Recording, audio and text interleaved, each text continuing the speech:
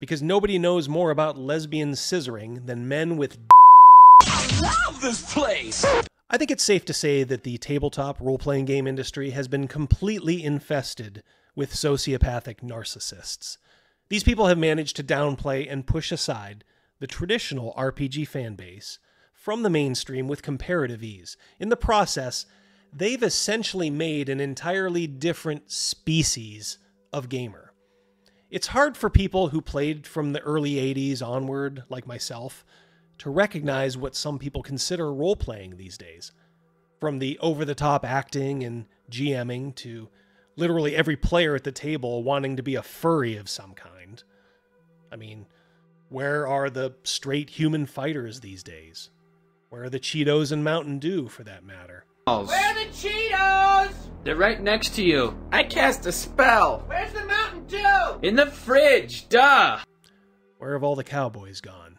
Many of these nouveau gamers are right now much more prone to want flavor of the day, left-leaning politics as part of the gaming experience. Whether it's representation by furry or the introduction of things like the absurd combat wheelchair, RPGs must now make a socio-political statement, as well as being entertainment to attract this new market. The problem is that those two things, socio-political statements and entertainment, are pretty much at odds.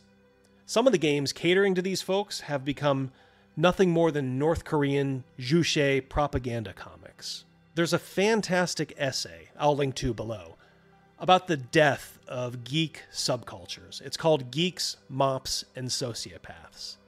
It details the life cycle, perhaps inevitable, of cool things created by nerdy minds, which begets communities, which grow and attract normies. That's when it becomes mainstream. Think D&D and its relationship with Stranger Things here. But eventually, when it gets big enough, the sociopaths show up. And they are the harbingers of death for any subculture. They tear through it like Lizzo at a Golden Corral buffet bar, destroying everything as they suck out every last dollar they can. Like comics, tabletop RPGs are a great case study for this.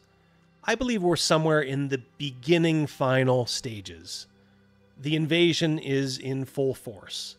The original geeks have been pushed aside and the normies are getting fleeced with pale imitations of what brought them to the scene in the first place. I've detailed the major companies of the industry, Wizards of the Coast, Paizo, Cobalt Press, and some of the people that they employ. People who despise their traditional customer base of white men, even though a fair percentage of those men probably share similar political thoughts as they do. But even those companies are not quite 100% evil, at least not yet. There is one company, however, that flouts its commie bona fides like a badge of honor. It's Evil Hat Productions. Now, they were known for a long time for their Fate system, which had funny dice with pluses and minuses in it, if you've ever seen those. And that powered games like Spirit of the Century, Fate of Cthulhu, the Dresden Files. Like so many companies, they were probably liberal all along, but didn't really shove anything in your face as a company too aggressively before the mid-2010s. And unfortunately, they went crazy along with the rest of the world. And now they make no bones about where they stand. Fascists need not play their games. Fascists for them, of course, being anyone to the right of, say, Bill Clinton. But in the last few years, in coordination with, or because of, their new Marxist mission statement, the quality of their games has been slipping. Chief among them is Thirsty Sword Lesbians, written by a trans-identified woman who is also, surprise, a lesbian. Because nobody knows more about lesbian scissoring than men with Now, it's one thing to embarrass yourself by throwing your own stinky intellectual property up all over your shoes. It's quite another to defile a beloved character recognized by much of the Western world. Recently, Evil Hat was awarded the license to make a Tomb Raider tabletop role-playing game, featuring, of course, the one and only Lara Croft. Crystal Dynamics currently owns the property, obviously the flagship products here being video games. But if you had any hope that future video games in the line will be free from any woke idiocy, well, just look who they gave their tabletop rights to. I wouldn't hold out much hope here. This game will be called Tomb Raider: Shadows of Truth. The cover features Lara, a chubby black amputee queen, 2 angry white chicks, Bartolo Colon's fatter younger brother, and nary a white dude in sight. In other words, Evil Hat's ideal game table. Remember, it's a feature, not a bug, people. Now, if you had any hope of playing an exciting, traditional, pulp adventure where you dare the jungle, avoid dangerous traps, and fight deadly guardians to win a legendary artifact, well, you obviously think it's 2005. No, sir. According to an early snippet in this game, you're going to be an anti-colonialist who works to reclaim raider culture. Good luck with that. Someone who stops the liberating of artifacts from people who, well, obviously don't care enough to do it themselves. Or when they do, are just as likely to take a sledgehammer to them. I guess you can't appropriate what's been smashed to pieces. That's probably called a partial success in this game. The hilarious thing here is, when it's applied to Lara Croft, or any other white character who's playing in it, it becomes nothing more than classic white savior syndrome. That's why this genre falls apart completely when you take it out of the realm of the lone treasure hunter seeking fortune and glory. But naturally, Evil Hat is too up their own ass to recognize this. They'd have no problem turning Lara into a nagging suburban Karen who has to do the heavy lifting for the poor brown people. This is, of course, not a problem with the folks at Evil Hat. Leftist white women are the frontline soldiers in their dumb cultural vandalism that they're proud to be part of. In addition to reforming raider culture, they also want your character to raise awareness of peers, whatever the hell that means. I guess nothing says pulse-pounding action more than delivering a speech on archaeological diversity at the Chicago Airport Marriott. Like so much of what's vomited out of the left, this is just the policing of thought, demonstrated absurdly at the end of the released snippet. Here they expressly tell you the kind of game you have to run, saying you must address colonialist themes and respect the people and the cultures you encounter. In a modern setting, that might include ISIS, right? I suppose your characters will just have to nod sagely when Mohammed invites you to the acid-throwing hoedown on those uppity women who just want a higher education. Hey, don't judge, you colonialist pig.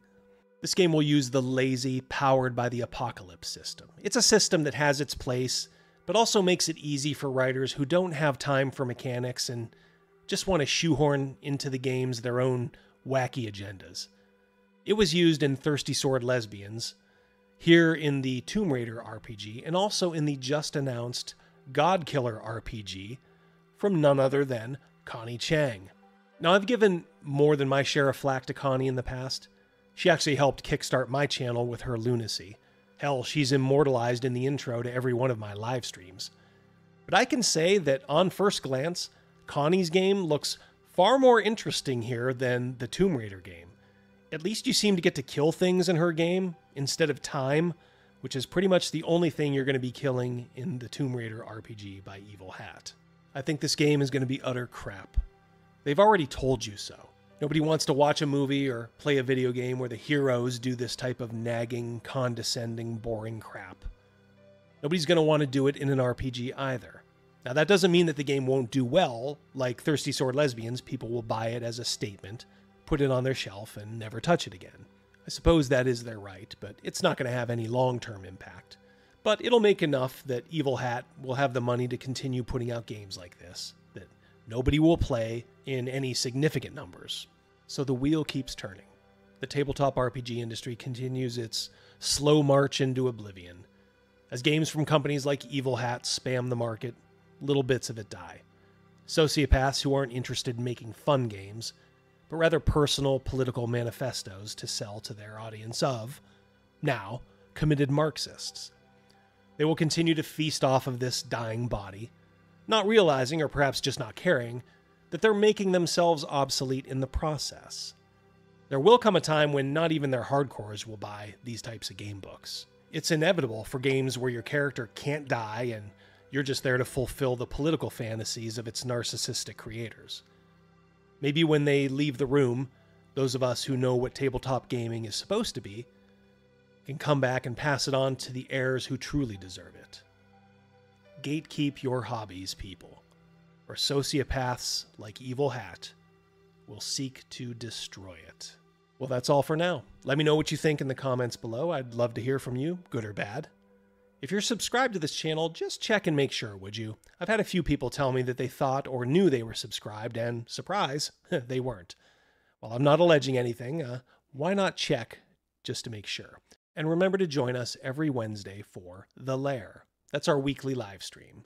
Me and a couple of my friends go over news of the day, talk to interesting people, wisecrack, even do a little live play. Always a great time, and we'd love to see you there.